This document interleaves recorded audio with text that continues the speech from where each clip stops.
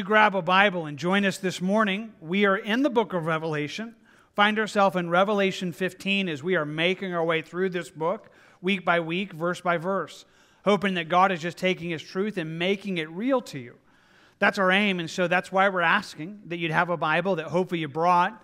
If you didn't, we've provided chairs around you. Grab one, open it up to Revelation 15 so that you can follow along in our longing is that God would speak to you through His Word. Let's make that a request. Would you join me in prayer? Father, we have opened up Your Word. Now open up our hearts. Make it this morning a time that we get it, that, Lord, we understand Your truth. Lord, may You go further than I can go. Would You set Your Word up strong in our hearts? May it be just that pillar of truth and that solid thing that we hold on to. May it affect our lives. And Lord, would You do that? Would You give us ears to hear from You, each one of us this morning? In this time, through Your Word, by Your Spirit, we're asking for it. In Jesus' name, amen. Amen. The wrath of God. When you hear that phrase, I wonder, what is it you think? The wrath of God. In fact, do this with me. Would you think of 4 words? 4 words that come to your mind when you think of the wrath of God. If you're taking notes, you might even just want to write them down at the top right now, just so you can think about it. There's no, you're not going to be judged on this. We're not going to collect that. This is just for you to kind of think, where are you in this? Because see, here's the deal. We live in such a difficult world. We live in a world that proclaims it's tolerant all the while by being very intolerant. We live in a world whereby, proclaims openness, but it's very, very restricted. We live in a world where opinion is elevated above truth. And it comes to the place that when you come across subjects like this, it's as if our world has moved not into a place of learning, but judging and declaring whether God is good or not. And you hear it all the time. People will say things like, I don't know if it's really fair that God sends people to hell. I'm not sure that I really agree that God drove out the Canaanites in the Old Testament to give the land to Israel. I'm not sure I really understand the flood or think that that's right. Maybe even saying, for my God, well, I don't know if my God's a God of judgment. My God's a God of love, people will say. That God is not an angry God. Or others would move into accusations. Why is God so angry? Why does the Old Testament God seem so angry and the New Testament God seems so loving? Hey, these concepts are so constantly assaulted in our world that I know that you're aware of them and more. But the problem is, even if we disagree with that, we still find our own hearts moved where at times we find ourselves wondering, confused over the things like the wrath of God, not knowing even where it is we're supposed to land. But I love that God gives us His truth. And once more, I want to tell you, here as we come into chapter 15, that's the subject. And God is going to give us 4 words. 4 words that in this section that I just want you to highlight, that will highlight what we want to understand this morning. Those 4 words are finishing, standing, singing, glorying. Hey, that's where we're going to go this morning, and my hope is through those you'll be able to see and understand this, but if I can even give it to you a little bit more as an invitation. I really do believe that God would bring a rescue to this. I think about it this way. Kent Hughes said it this way: here's what the future can be for you.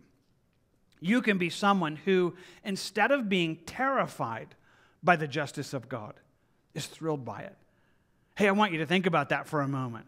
I want you to even imagine this for a moment. He says it could be for you that instead of being terrified when you think about things like the wrath of God, it actually thrills you, that it's inspiring, that it's beautiful, that it's worship-giving, that it's life-giving. I want to tell you that's how God would have us approach it, but it's not where all of us are. So again, as an invitation, it could be for you that the justice of God, the wrath of God, instead of being terrifying, might be thrilling. I want to hold before you this morning that that's exactly what God is going to show us. So let's begin there in verse 1. Would you notice with me how it begins? Revelation 15, verse 1.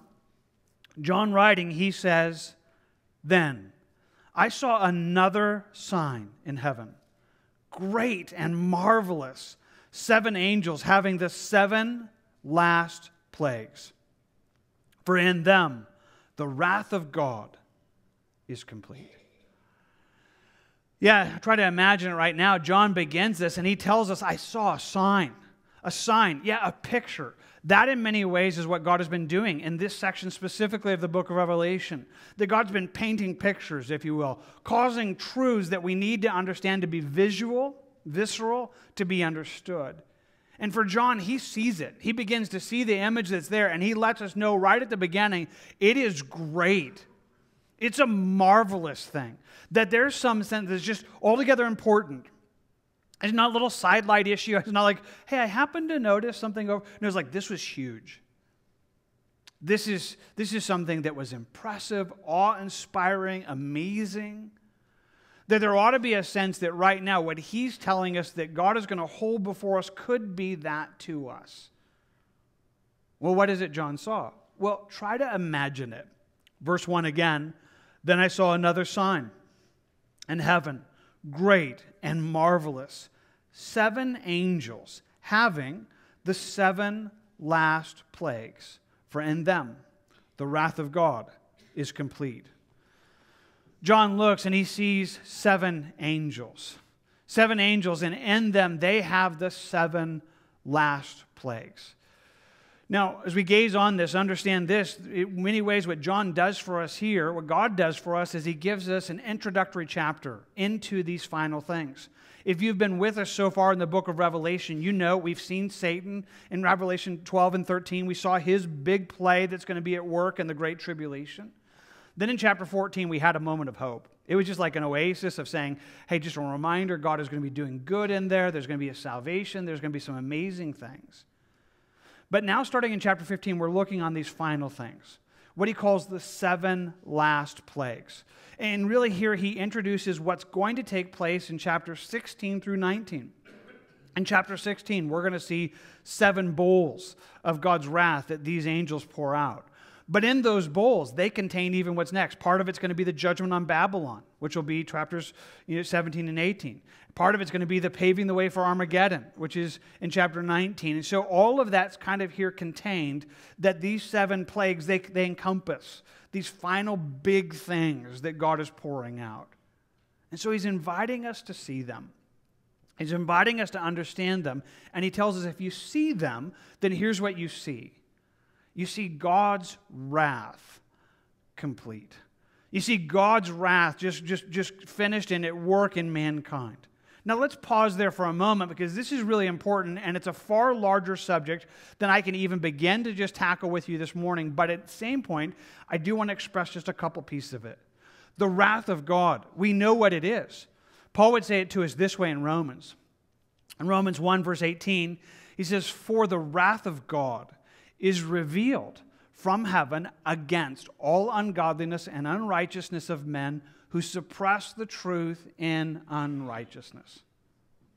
God's wrath. It's shown to us. We get a chance to see what it is. What is God's wrath? It's his response to sin. God's wrath is not something like deep-seated in God that needs expression. It's not like, he's just, waiting to get it. It says, no, this is God's wrath, and it's how he's responding to man's sin. This is God's wrath revealed against all ungodliness and unrighteousness of men. That it's sin that is drawing this out. It is sin that causes God to respond this way. Now, we talked about this last week. In fact, if you were with us, we ended there in chapter 14, and there was this vision that John had of just an angel that stood and gathered in these grapes from the whole earth. And we talked about then that was a picture of sin. That you almost could imagine sin like this harvest that hasn't been brought in yet, or this debt that's outstanding against mankind. And as God gathers all that together, he throws it into the winepress of the wrath of God, and it comes out like a flood. But the key issue there, again, is this is God's response to sin. Now, it's not a unique response or one that's not always there. In fact, Psalm 7 tells it to us this way. God is a just judge, and he is angry with the wicked every day. I mean, it's not like God's wrath doesn't exist. It exists today. It is always his response to sin. It is always how he feels about sin. It is always the way he sees it, and he sees it that way everywhere today. But God's wrath is not fully in motion yet. God is withholding, restraining that for a period of time. It gives it to us this way in Romans 2, verse 5. But in accordance with your hardness and your impenitent heart, you are treasuring up for yourselves wrath in the day of wrath and the revelation of the righteous judgment of God. He looks at this rebellious mankind. He says, it's as if you're storing up this wrath. Every time you sin, all your sins, they are like this massive backlog of stuff that's going to come pouring out on you in the day of judgment. It's restrained, but it's present in every sin. So God's wrath, it's real. It's a response of God to sin. But maybe the key thought for us here this morning in this single word, this idea of finishing, is that's going to come fully into play. That the idea is it's going to be fully expressed, that this is no vain threat. The word that's used here for complete, the wrath of God being complete, some of you will recognize it. You might remember, for you who know your Bibles, there in the cross, the last words of Jesus was, "It is finished." The Greek word there is tetelestai, and it has this incredible work of it being entirely accomplished. The root of that word, tetelo, it's used here. That's this. And it has the idea of it just being complete, of it being done, of it being completed and fully in motion. Why do you need to know this? The wrath of God is not a vain threat from God. Now, you probably understand that, but let's compare it. We do it all the time. We make threats that we have no intention of keeping or even any possibility of ever enacting, right? I mean, parents, you guys understand, right? You ever made one of those threats? Like, you better stop that or I'm going to ground you for the rest of your life. Like, really? Like, really? That's not even possible. You just made a threat that there's no way you're ever going to be able to, you don't mean it. You're just saying something. And we do that. We make threats that we have no intention of keeping. There are things that we worry that'll happen that'll never happen. But not so the wrath of God. It's coming. And it's going to be completed. It's not just a threat. It's going to fully be set into motion. That he's telling us there's a day coming when God's wrath that has been held back, that has been restrained, is going to pour out in its entirety. Not any part of it held back, not any part of it watered down. God's wrath in its completeness poured upon us. We need to know that that's coming. Paul would say it to us this way in Ephesians, "Let no one deceive you with empty words, for because of these things the wrath of God is coming upon the sons of disobedience." He looked at sin and all that's going to happen. He says, don't let anybody tell you it's not coming. Don't let anybody deceive you with words like, well, I don't really think God's going to do that. I don't really think that there's really, I just don't think that my God wouldn't really do that. Those are lies. Those are vain words. Don't let anybody deceive you because God's wrath is fully coming. So we begin there that when he's telling us here in Revelation 15, he's seeing it as an image. He says the wrath of God is going to be finished. It is going to be completed. It's going to come fully into expression in our world. Wow. Well, as that just kind of lays upon your heart there, what do we do with that? Well, keep reading. Verse 2 says, "And I saw something like a sea of glass mingled with fire, and those who have victory over the beast, over his image, and over his mark, and over the number of his name, standing on the sea of glass, having harps of God." As you imagine this right now, this picture that we want to highlight in that word stand, maybe you saw it, maybe you imagined it, but I want you to do it again. I'm going to read the verse again. You can follow if you want, but I just want you, in the clearest of your imagination, try to picture what John is seeing. It says, "And I saw something like a sea of glass mingled with fire, and those who have the victory over the beast, over his image, and over his mark, and over the number of his name, standing on the sea of glass, having harps of God." We gaze into this, and he lets us know right now at the very beginning of it, he sees something. He says it's something that's kind of like A sea of glass mingled with fire. What is this? Can I just pause and say it's absolutely amazing? One of the things I love about the book of Revelation is it really is a book that draws together themes that have been flowing throughout the whole Bible. But therein also lies parts of its problems. If you are not someone who's really conversant yet in the scriptures, if you're not someone who's read the whole Bible or continues to read the whole thing, some of these things are just going to be a little bit more shallow to you. I don't mean that in any kind of accusation. I'm just telling you the book of Revelation is a capstone, that it pulls together things that you'll never understand unless you see it through the lens of the rest of the Bible. So again, I'm just letting you know that, and in that, there's a huge thing that is pictured here. Where he's looking, he's in the temple, he's in the tabernacle of God, he's in God's presence. And in the Old Testament, you have the temple or the tabernacle that would be a part of it. And if you're familiar with some of that, I just want to speak to you who are. We talked about this a little bit in Revelation 4 if you wanted to go back to it. But you might remember that there was in the temple something that they called the Bronze Sea. The Bronze Sea. Yeah, here's how it worked. If you were to be making your way into God's presence, you would have to deal with your sin at the bronze altar. That was the place of sacrifice. That was the place that is fulfilled in Christ, that Christ is our sacrifice that takes away the sin of the world.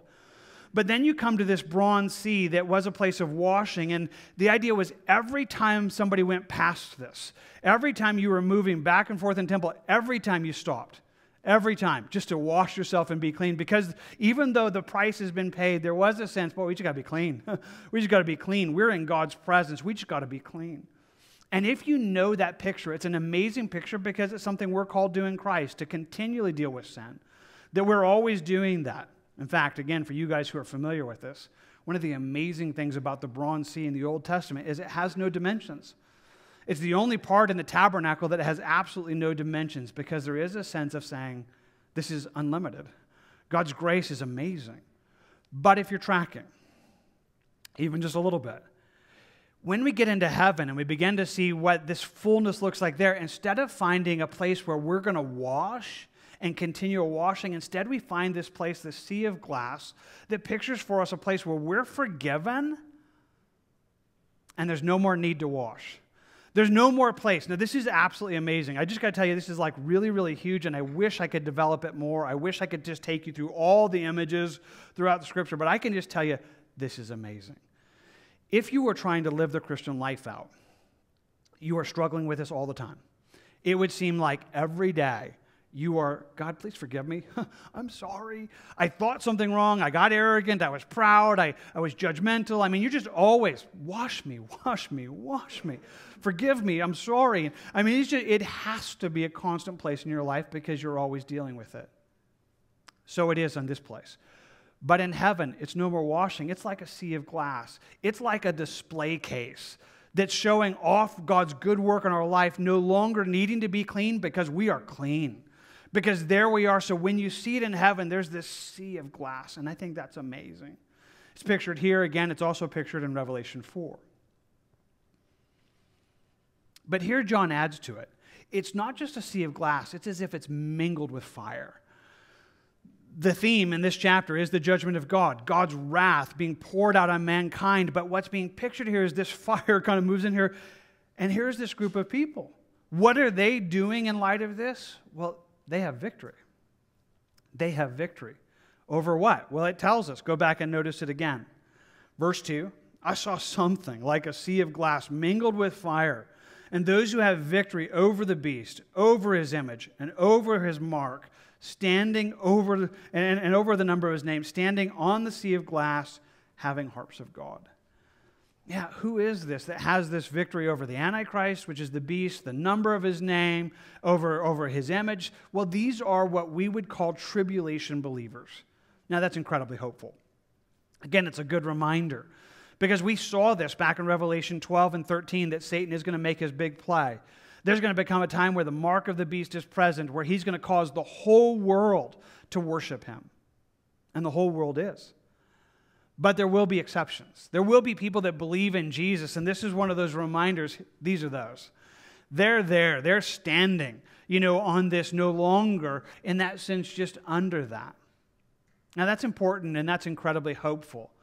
But have this understanding in that picture, it's not just them, it really becomes a picture of all believers. Because where they stand is where we stand.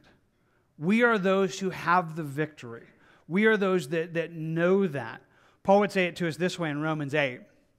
Yet in all these things, we are more than conquerors through him who loved us.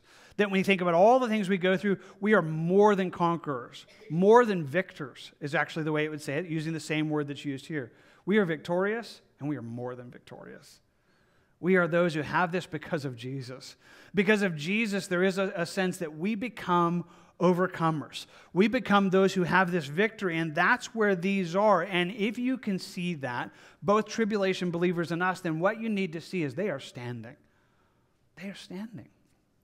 They are standing on the sea of glass. What you need to see them is standing over God's wrath. When we think about God's wrath, this is those who are standing. And I just want to tell you how incredibly hopeful this is. Here's the sad thing. When we think about the wrath of God, the sad reality is there are so many people who should not be afraid of the wrath of God and are. And there are so many people who are not afraid of the wrath of God, and they should be. If you're a believer in Jesus Christ, that you have come to faith in God through the sacrifice of Christ, that you've believed on him, that you know him, that you're actively walking with him, can I just tell you something? You should not be somebody who is afraid of the wrath of God. Because where these are. You stand in God's presence. You stand over this. Paul would say it to us this way in 1 Thessalonians 5. For God did not appoint us to wrath, but to obtain salvation through our Lord Jesus Christ. If you're a believer, we're not appointed to that. The wrath of God, that's not for us. We've been rescued. We've been rescued by Jesus Christ. We've been rescued by the blood of the Lamb. We've been rescued by that. He said it to us this way in Romans 5. Much more then, having now been justified by his blood, we shall be saved from wrath through him. If we are made right with Jesus by the blood of Christ, the wrath of God is not for us. That is totally gone. Jesus has rescued us from that.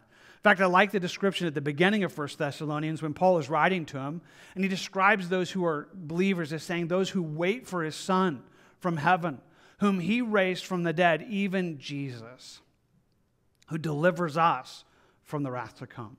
That's what he does. I mean, Jesus delivers us from the wrath to come. There's something about understanding this. There's something about seeing this that if we could see it, instead of causing us to be afraid, it causes us to exult in Christ and recognize that he is amazing.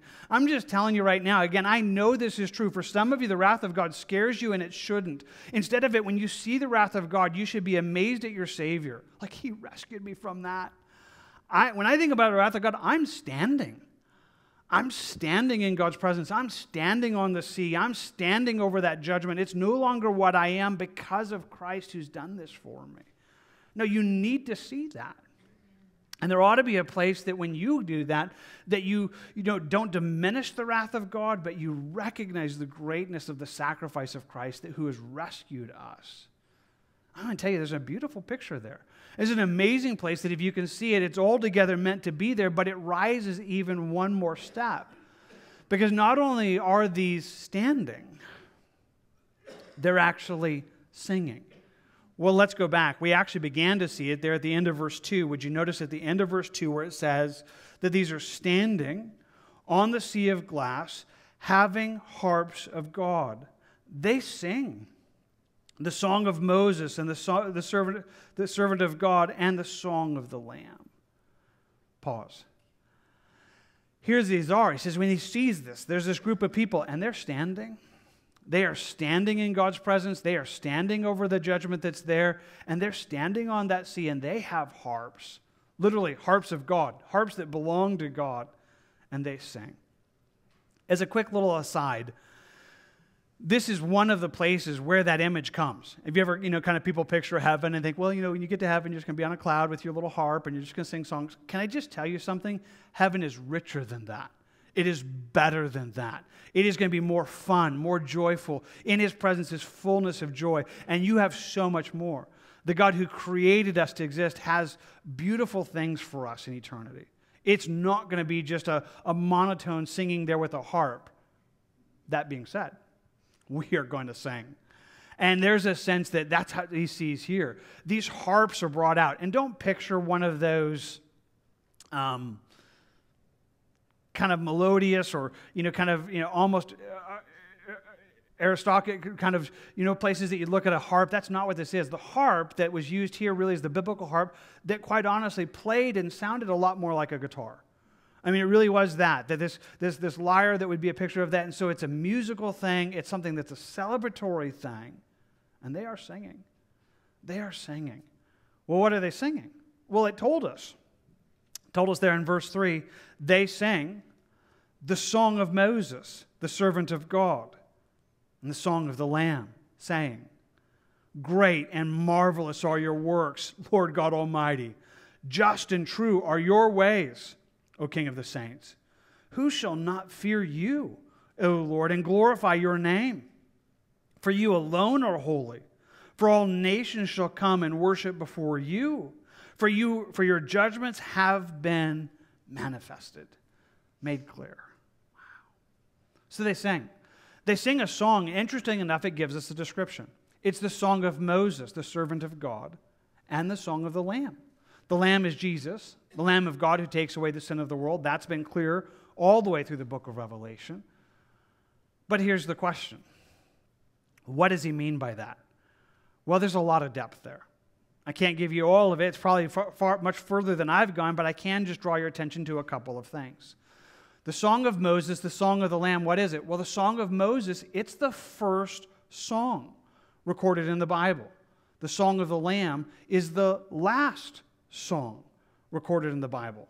The Song of Moses is actually found in Exodus 15. It's right after the opening of the Red Sea. The children of Israel come out. Moses gives a song to the women. They sing this incredible song. The last song recorded, just kind of there in Revelation 5. And in one sense, because it's the first and the last, it becomes kind of the bookends, including everything else in between. It's the song. It's the song that flows from first to last. Now, that said, the words that are found in Exodus 15 and Revelation 5 are not the words that are found here. So how is it a song of the Moses and a song of the Lamb? Well, in some ways, it's the themes of that. So here's a little bit of homework. We're not going to do it right now, but you might want to, later today, just go and read those chapters. Go and read all of Exodus 15. Go and read Revelation 5. In fact, you might want to even just add a bonus in there. There are some Bible students that wonder if it's not Exodus 15, that it might be Deuteronomy 32, because that's also called the Song of Moses. Read that too. Read those three chapters. There's Exodus 15, Deuteronomy 32, Revelation 5, and just get this feel of this worship, this worshipful response to who God is and what He's done. And that'll help you kind of move into this, but then again to say, well, it's more than that. Well, it's obviously not just the first and last song. In one sense, the Song of Moses is this song that flows throughout the Old Testament, right? That's even how the Bible's seen. Sometimes for the Jews, they will call the Old Testament the Book of Moses or the books of Moses. The Lamb, it's the Christ, and He's obviously the central and most just the picture of the New Testament. And right here, it just does this incredible thing that answers even the lie that permeates into our world today. Because you've heard it, right? Well, the God in the Old Testament, He's so mean. God of the New Testament, He's so loving. And I have one of those simple responses when people say that. It's like, I don't think you've read either one. Because if you read you read the Old Testament, I'll show you a God of mercy and grace. And you read the New Testament, I will also show you a God of judgment. It is both of it. In fact, it's all of it together. To say it's the song of Moses and the song of the Lamb, it's this idea that it's a fully just encompassing picture, encompassing all that God is, that we are talking about the law, which is the books of Moses, the law of Moses, the Bible would say, that shows us our sin. But we're also talking about the grace that's given to us in Christ. We're talking about the judgment that comes because of our sin. But we're talking about the salvation that comes to us in Christ. And yet we're not just focusing on one aspect of it. It's the idea of the Song of Moses and the Song of the Lamb grasps the full breadth of this. So it's both of it. Maybe that makes sense, but I'll just tell you, it is one of the downfalls. In any generation, we have a way of overemphasizing certain aspects of who God is. And if I had to give you my opinion, I would tell you that we are a generation that has probably overemphasized the love of God if that's really possible.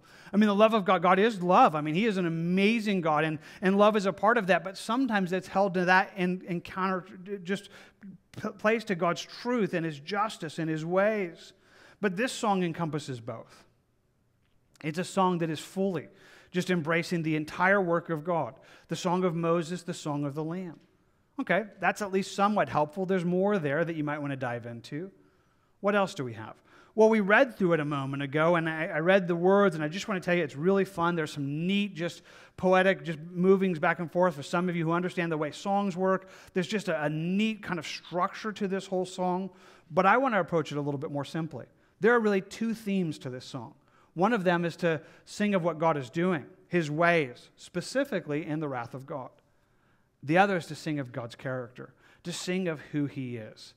I just want you to think about those and notice that. So here's what I want to do. I just want to put the song that's recorded here up on the screen and then just kind of walk you through it. So in one sense, it is a celebration or a singing to God about what he's doing. It begins by just telling us at the beginning of the song, great and marvelous are your works. It's a way of saying, God, what you're doing is amazing. God, your ways, your works, they're marvelous. They're wonderful. Not only are they wonderful, he says, just and true are your ways. God, what you're doing, it's fair. You are just. You are just, and what you are doing is true. God, this is who you are, and just acknowledging it. And as he tells us this, he lets us know actually the whole world's going to acknowledge this. For he ends the song saying, all nations shall come and worship before you, for your judgments have been manifested. Hey, the Bible's really clear. We're going to see this happen. As we move into Revelation 19 and then into chapter 20, we're going to see the great white throne judgment of God. God's going to pull all of humanity before him, and they're going to be judged. And on that day, they're going to see, and they're going to worship him. Not in a way of acknowledging Jesus as their Savior. They're not going to get saved on that day. But they are going to acknowledge he's God, and he's right. Hear me clearly. Nobody who's going to face the wrath of God in that day is going to proclaim that God is unfair. This is so unfair. I don't deserve this. I mean, God is not, he's not being fair to me. That's how people sound today. It's not how they're going to sound then. On that day when God's judgment is manifested, the world is going to notice it. All the nations, all the people are going to come and say, God, you know what? Your judgments are right. They are just and they are true. This might be a helpful thing even just to communicate this just one step further. We do struggle with it. I mean, if we're all together honest, some of us more than others. We try to figure it out, and we're trying to think, okay, I mean, sometimes I know that God is good, but I watch how it happens, and I can find it confusing. I can have so many questions, and that's really where we are.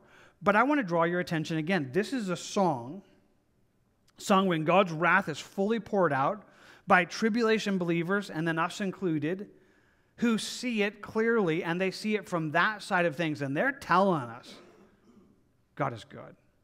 He is just. Boy, what he's doing is true. There's something helpful there. There's a poem I heard years ago that kind of helped it kind of work in my life, and interestingly enough, it comes out of my prayers every now and then.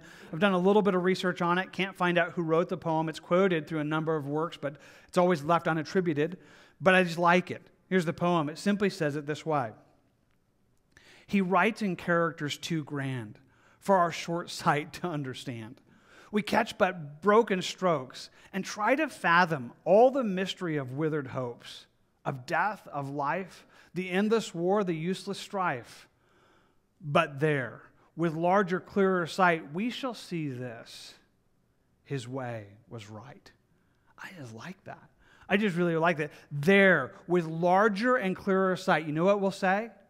God, you were right. You were just. You were true. God, what you have done, man, it is absolutely right. It is absolutely good. It is absolutely there. And that's what they're telling us we can sing. There's something about looking on the judgment of God that we would say, okay, it is that. And I'm able to celebrate that what God is doing is just and true. And yet what he's doing is connected to who he is. So the song focuses not just on what God is doing, but who he is. So again, it kind of moves in this bouncing back wonderful way where it begins by saying, great and marvelous are your works, O Lord, God almighty. You're God. You're the Lord. And you're all powerful. You're mighty. There's just nothing you cannot do. There's just a sense of just acknowledging who he is, of just saying, this is God, this is who you are, and you're the king. You're the king of the saints. Technical note, king of the saints. Some of your translations will say king of the nations. And it's an interesting textual struggle because the truth is, in our text that we have, the handwritten text that came back from the early generations, it's about split 50-50. It really is like, it could go one way or the other. It's either king of the saints, or it's the king of the nations, or even the king of the world. But I'm kind of a simple guy, so if you'll just allow me just to bounce back with you and say, yes. He's the king. He's the king of what? Everything. I mean, he's the king of his saints. Yep. He's the king of the world. He's the one who's on his throne. He's the one who's in charge. He's reigning. He's ruling. He's sovereign. The point of it, he's the king. And that's what they're singing. In fact, they're going to sing this song and they say, who shall not fear you and glorify your name? Because you're the only one who's holy. It says, if you really see this, you will go, God, you're amazing. And you are the only one.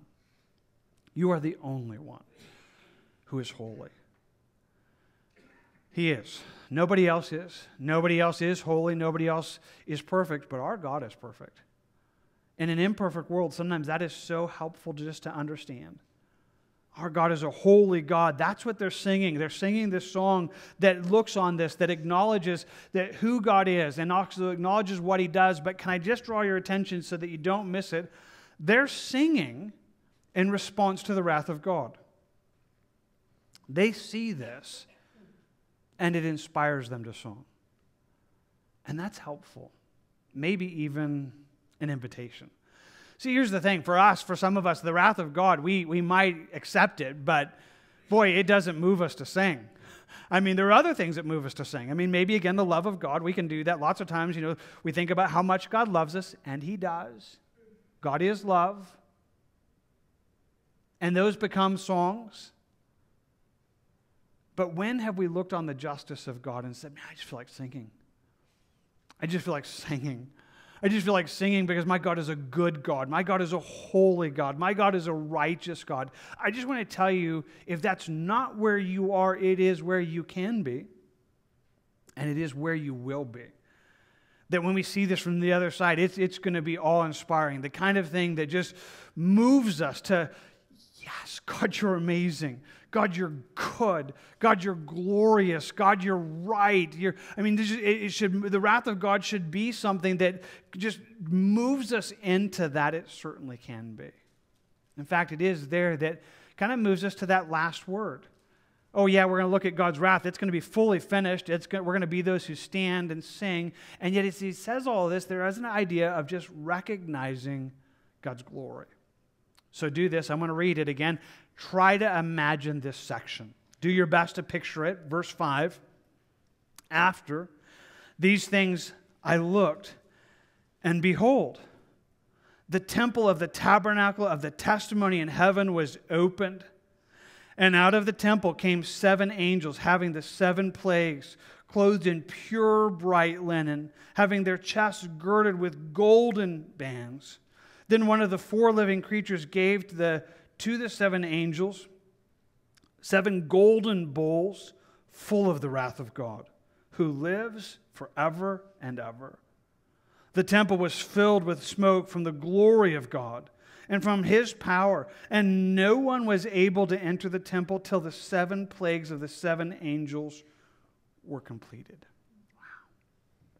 So as you're gazing on this, a number of things appear. The first thing is where this is coming out of. He says, he looked, and this is, behold, the tabernacle of the testimony in heaven was opened. Or maybe even better said, the sanctuary of the tabernacle, the temple or the tabernacle in heaven was opened. What's that? Well, once more, I wish I had lots of time. Wish we could go through and talk about the temple and the tabernacle, but I'll just remind you this. That was the most holy place ever. The Holy of Holies, the sanctuary where God's presence resides, the best, most beautiful, most glorious place in all eternity. That's where this is coming from. It's as if it's flowing out of that. Again, this is not some extraneous thing. to who God is. It's flowing right out of the glory of his presence, right out of the Holy of Holies. And as you gaze on that, imagine seeing these 7 angels. It says he looks and he sees these 7 angels. It tells us in verse 6, out of the temple came 7 angels having the 7 plagues, clothed in pure, bright linen. Can you picture it? There they are. It's beautiful. It's bright. It's glistening in its beauty and its purity and its holiness. They're in this bright linen. These are not like, ugly beings. This isn't an ugly picture. It's a beautiful picture. It says around them they have these chests girded with golden bands. This picture of just God's presence, of holiness. That you look upon this, which is interesting because even back in Revelation 1, we saw that Jesus was clothed in this golden band. And there's something beautiful in this picture of who God is and his ways. Then we see more angels, presence angels or seraphim, called the 4 living creatures. Verse 7 says, then one of the 4 living creatures gave to the 7 angels 7 golden bowls full of the wrath of God who lives forever and ever. So here they come, and here comes the wrath of God where it's all complete, and yet just picture it, if you will, these beautiful angels, glistening in white, golden bands and golden bowls. Metal is significant. Pictures are powerful all the way through Revelation, all through the Bible. If you're familiar, again, with the Old Testament, then you might just have this even better. If you were to go back to the tabernacle or the temple, you would discover any piece of metal that was dealing with sin, that was to pay for sin or to deal with sin, it would be bronze or brass. It was always that because it pictured where sin was atoned for. Pieces that were about worship, they were silver. But anything that had to do with God's presence itself was gold. Gold was this picture of God, of his glory, of the most beautiful, of the most holy, of the most amazing. And that's what this is. These angels, they're just banded with gold. They have these golden bowls. And then he just pictures the very glory of God. I mean, it just helps us to try to imagine it, to see this whole thing as he tells us in verse 8. The temple was filled with smoke from the glory of God and from his power, and no one was able to enter the temple till the 7 plagues of the 7 angels were completed. I mean, there you are watching. It's as if this just smoke just fills this temple. But it's special. It's the smoke that comes out of God's glory. I mean, God's beauty. I mean, just how amazing he is. His power. So glorious, so powerful is it that it's unapproachable. Nobody can even enter into that in the midst of that. This is one of those pictures that's found, again, a number of places in the Bible. Sometimes it's called the Shekinah glory. That word's never used in the Bible, but it literally means presence. And it speaks of this time when God's presence is just so powerful, so poignant that it just drives out everything else. That's actually what happened when the original tabernacle was built. Moses was given the instructions, they put it all together, and then God inaugurates it in Exodus 40. It says, then the cloud covered the tabernacle of meeting, and the glory of the Lord filled the tabernacle. And Moses was not able to enter the tabernacle of meeting because the cloud rested above it, and the glory of the Lord filled the tabernacle. It was a moment. It was like, God is here. I mean, God is here, and his glory is so... I mean, nobody could even enter into it because it was so beautiful, so glorious, so powerful. That becomes that picture of the Shekinah glory.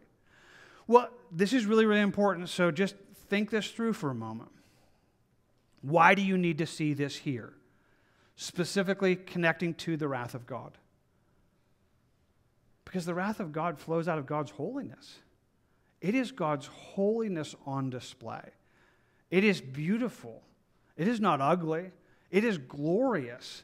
It is not to be, just hidden or ignored. It is something that God says it's absolutely glorious. But see, here's our problem. When we think about wrath, we think about anger, we just don't see it anywhere else. Why? Because nobody else is holy but God. You have never, ever seen anybody else handle it right.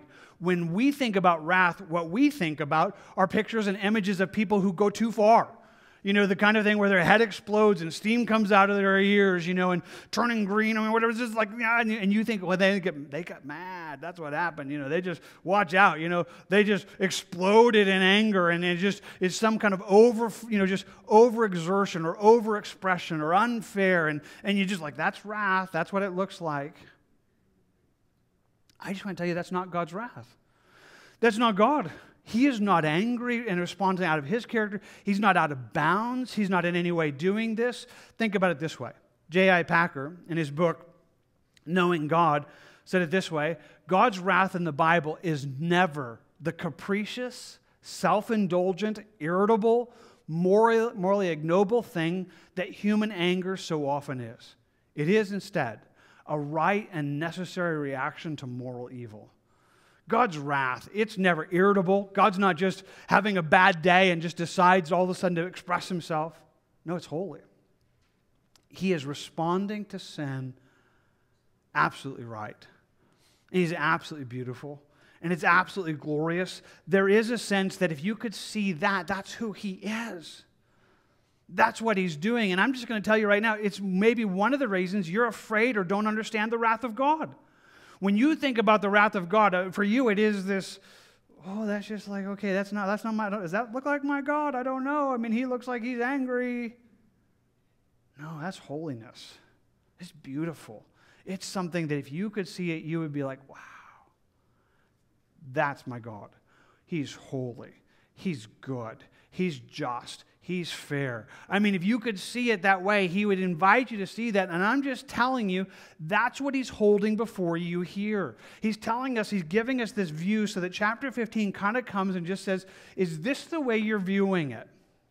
Hey, just be honest.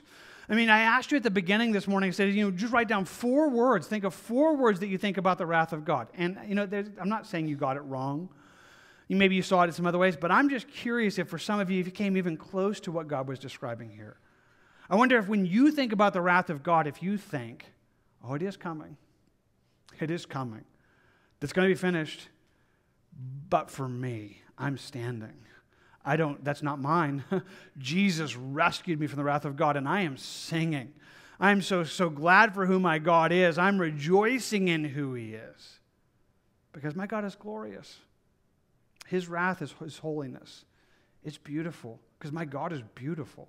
And when he deals with this, it's not going to be an ugly thing. It's a right thing. It's what sin has done. And our God is responding to it. See, so often it's just out of focus in our life. Have you done that? Have you ever had to go to like the eye doctor? You know what I mean by that? Just kind of changing the analogy. You go into the eye doctor and maybe they put one of those eye charts up in front of you and they tell you what's there and you're kind of looking at it and you're like, that's not what I see. I don't see that. Well, here's what I want you to understand. If you are in the right moment, you recognize the problem wasn't the chart. The problem is your eyes. It's right. I know that it's actually there. I just can't see it. I feel like it's out of focus. I feel like it's a little blurry right now. I'm just wondering if maybe you could have such an honest admission before God. If you see God's wrath and it's out of focus to you, if what God describes here isn't like, oh, I see that. When I look at it, I see God's wrath, and I see it being finished, and I see us standing, and I see us singing, and I see God's glory. If that's not what you see, I'm just wondering if you could be honest and say, God, no, not what I'm seeing right now. I recognize this. The problem isn't with God's wrath. I'm the problem.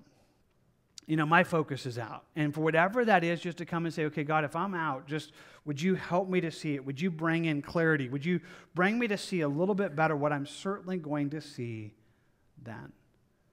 I just want to tell you that's possible. And it's possible. And I think that's a little bit to why this chapter has there. So with that in mind, let's do this. Let me share one more thing. I think about what it told us at the end of John 3, and we talked about it last week, where he says, he who believes in the Son has everlasting life, and he who does not believe the Son shall not see life, but the wrath of God abides on him. He says, here's the amazing thing. If you believe in Jesus, then you have life. You know how much life? Everlasting life. You're going to enjoy God's just eternal joy. Eternal wrath is not for you. You're going to live forever with him. It's going to be amazing. It is better than you've ever imagined. But if you don't know God right now, God's wrath abides on you. It's not fully expressed right now, but it is hovering over you. It is yours. It's deserved, and it's coming. But the scary thing is those who shouldn't be afraid of the wrath of God are. And those who should be afraid of the wrath of God are not. And I'm just telling you, if you don't know Jesus today, if you haven't believed upon him and are saved, you should be afraid. The wrath of God abides on you. And it's coming. It's going to be expressed. God is not threatening what he's not going to do. He's going to do it. And today's a day for us just to do that. So you can close your Bibles, notebooks, and here's what we want to do. We want to just say this as we respond to the wrath of God today. We want to begin by saying maybe it's you here today that you don't know Jesus. You're not a Christian. You're somehow outside of that. We're glad you're here, but we also just want to be honest with you. You just need to understand where you are. In the words of John the Baptist, you need to flee from the wrath to come. You should run away from this because it is coming. It is coming. And we long for you to do that. So here's what we want to do. The way that we've been doing that on Sunday mornings is we're just going to give a moment to pray. It's a quiet moment. It's a moment that we're just going to give you space that if you're here this morning and you don't know Jesus, that you can just ask for him to save you. And you desperately need him to save you. There's no magic words to do that. There's no magic way to do that. We just want to give you space that before you leave here, you can just ask that God would rescue you. As we give you that opportunity and give you space to pray, for those of us who know Jesus, we're going to pray for our own hearts in a moment, but we want to take this moment and we're just going to join in just praying for those that don't know Jesus, that don't have a relationship. So let's take this quiet moment right now and just ask. And again, if that's you that needs to surrender to Jesus, do so now, please. If it's you that knows Jesus, let's pray for those that don't know Jesus right now.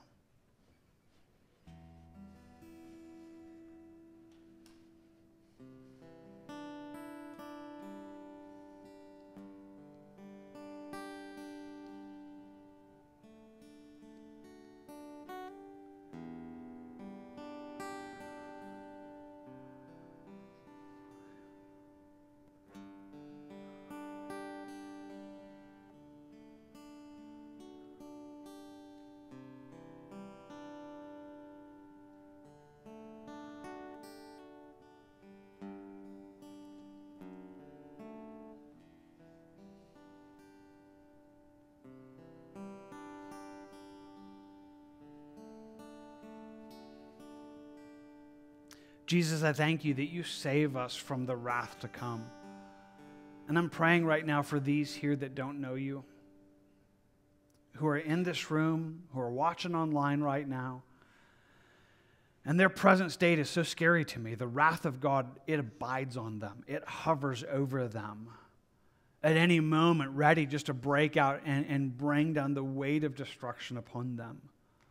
Their sin. It's deserved. It's right. And yet, Lord, I'm afraid for them. And I know there's hope. I know that today you are a God that saves. So save these. Soften their hearts. Enable them to believe and to come to true repentance in you. God, I thank you that you're a God that does that day by day you're drawing people to yourself. So today, we pray that you would rescue these from the wrath of God. We ask for that together. In Jesus' name. Amen. Amen. If that's you, we're just inviting you to surrender your life to Christ again today. But for the rest of you, that you're a believer perhaps, you really do know him.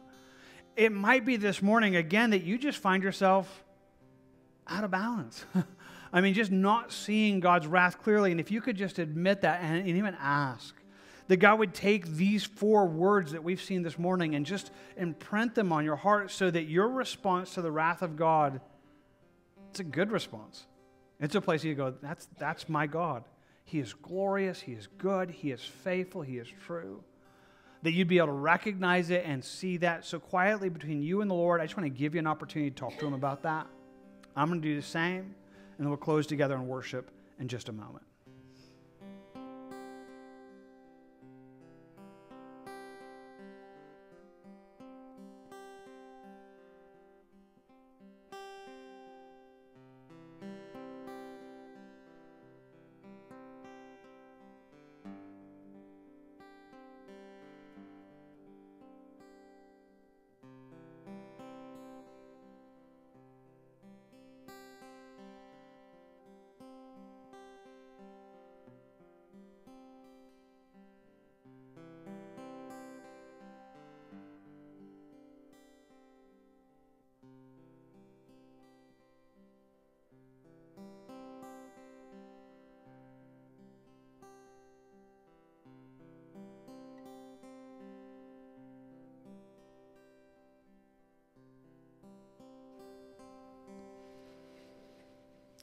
Jesus, I think about the man that you healed, the blind man who came to you, and you anointed him and touched him, and he saw.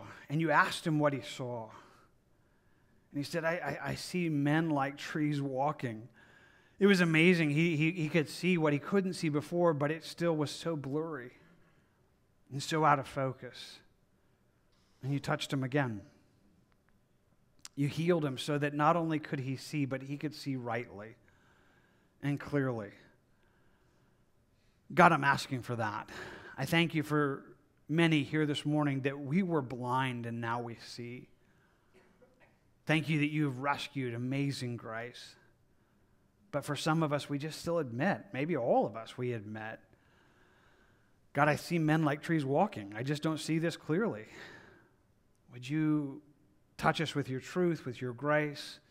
Would you help us to be those that see the wrath of God as something that you are fully going to accomplish? Something that we stand over and just in victory in. That we would be just worshiping you for who you are and recognizing that you are glorious and holy. Lord, I pray for that for me and for all of us now.